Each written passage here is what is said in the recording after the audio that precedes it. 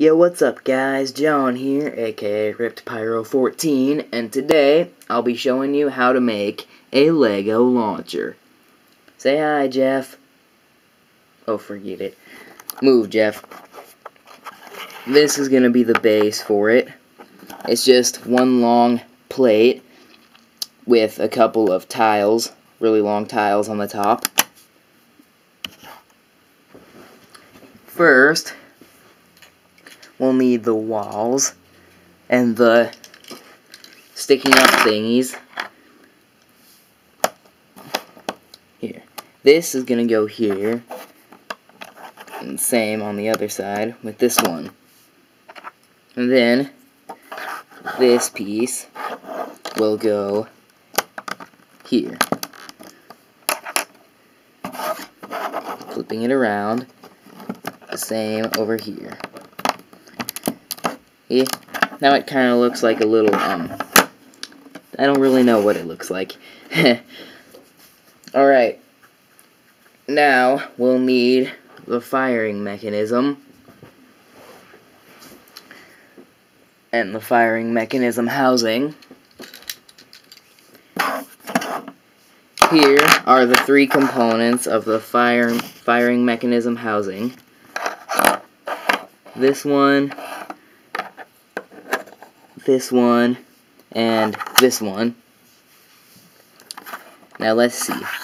This one is going to be going inside of this one. I sure hope I put that right. Maybe it goes like this. Yeah, I think... I don't... jeez.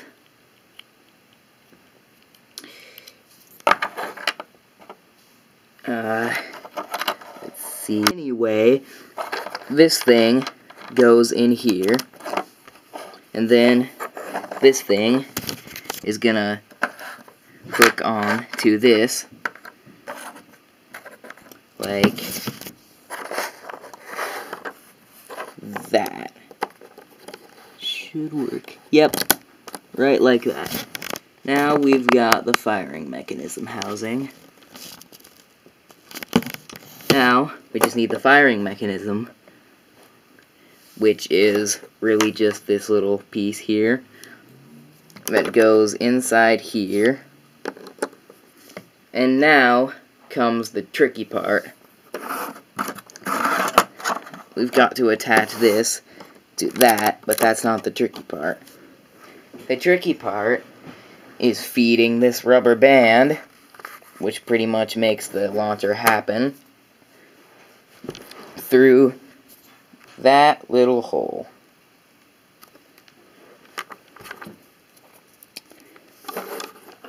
Alright. See if we can do it. I did it before, so I should be able to do it again. I built the firing mechanism housing for this review because on my previous few tries, the firing mechanism exploded when I shot the cannon, so I kind of had to prevent that. The cannon wouldn't really work with an exploding firing mechanism. Oh, great. It turned out I put the sticking up things on the wrong sides of the cannon, but I fixed that. Anyway, now we need to stretch out the rubber band to hook around the sticking up things.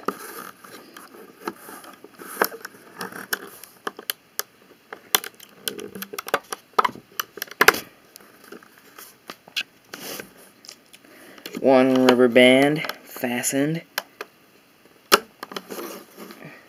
And there we go. 2 rubber bands fastened. Now, you have your basic launcher. Let's test it out, shall we? I have some ammo down here. I have a regular cylinder, a rigid cylinder, a brick, a dome, a mailbox missing its door, a set of wheels that isn't even really a Lego, it's some cheap imitation, and the lifeless body of R2-D2. Oh well. Alright.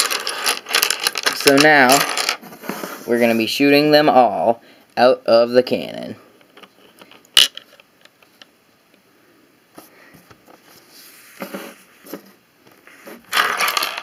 Let's see.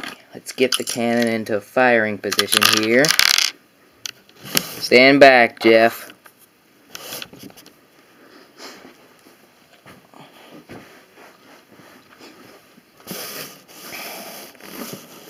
I'm going to see if I can hit my drum set from here.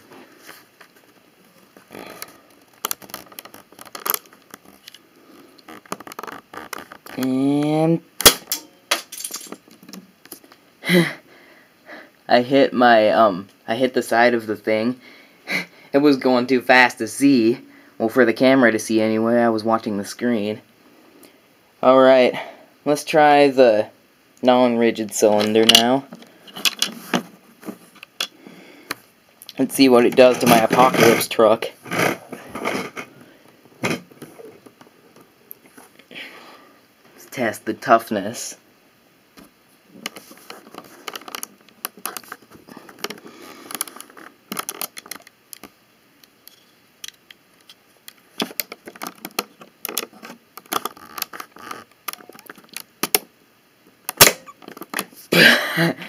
Absolutely nothing. This is one tough truck, folks. Watch my other video. Let's see if I can knock down these dangerous explosives with this mailbox.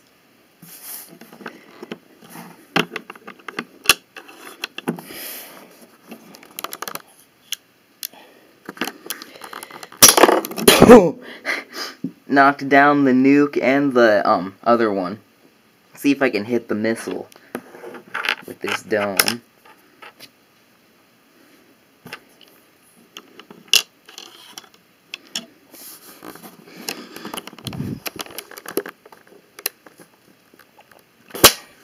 What the?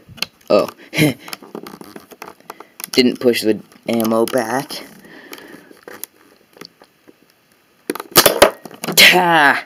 Knocked it over. Perfect shot. What should I shoot at next?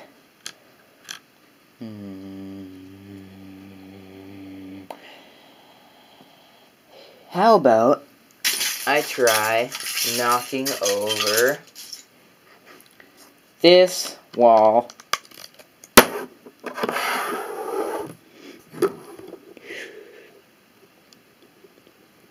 Whoops. Stand up, you idiot.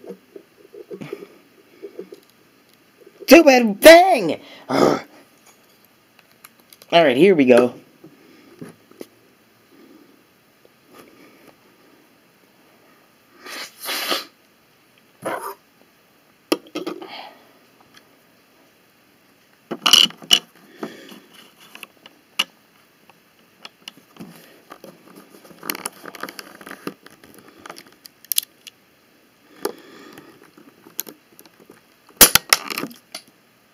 That was weird.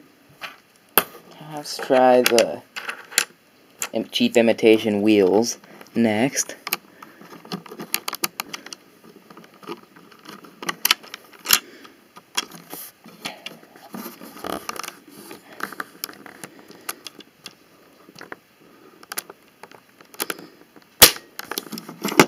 Arg. This thing's starting to give me fits. Arg, I missed! And now, the lifeless body of R2-D2.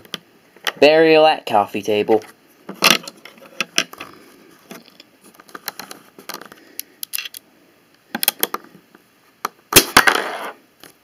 Hit the glass. I hit it. Okay.